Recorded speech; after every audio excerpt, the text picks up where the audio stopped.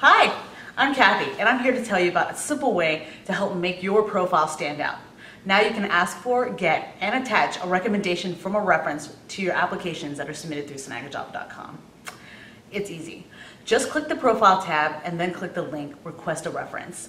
Fill out the form and we'll send an email to your reference, which can be anyone from a coworker, a former manager, or a volunteer coordinator, to give you a recommendation, which is a positive review or assessment of your work experience or potential.